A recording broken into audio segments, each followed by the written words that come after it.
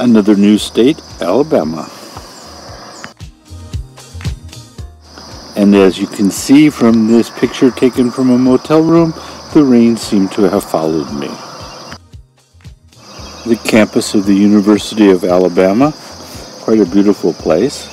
And of course the old part of Alabama, under construction, naturally, as one can see behind a fence, and definitely under construction, period.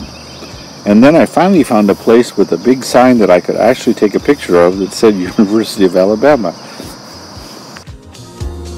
And here we have the heart of thriving Woodstock, Alabama. I worked with a lady who was from Woodstock, so of course I had to pick that city as a place to go to when I was picking someplace in Alabama, since I had never been there.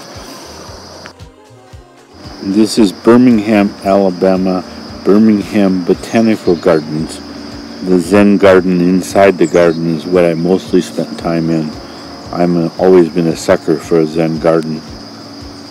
Feel a real connection there.